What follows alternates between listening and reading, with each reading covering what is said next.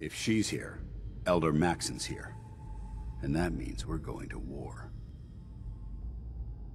I'm guessing that diplomacy isn't on Elder Maxon's mind. A war? Really?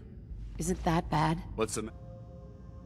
After rolling that thing in, you've certainly started a war. So you're saying we can now wage war on the Commonwealth? If history's proven...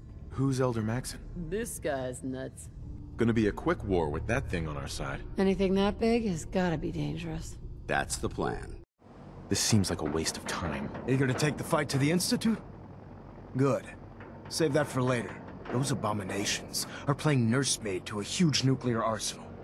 If we leave Fort Strong unchecked, we have a potential security threat on our hands. They're a threat to the base.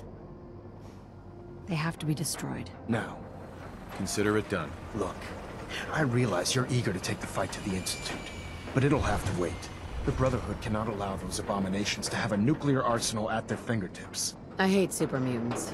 I kill any I run across. Now, I don't have time for a dick measuring contest. What do you actually want? Oh, great. This just gets better and better. you kiss... Easy. I just didn't know there were any other Minutemen out there. Just trying to do what's right, ma'am. Yeah. I'd like to see you try.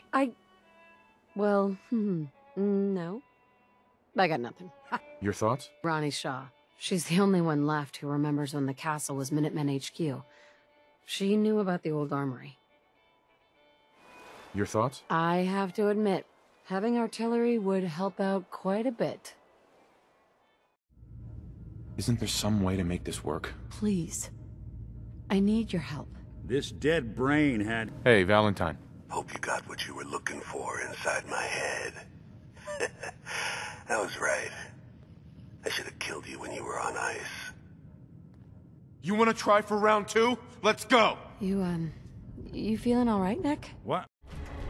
Your thoughts? Virgil was a scientist in the Institute, right? Do you really trust him?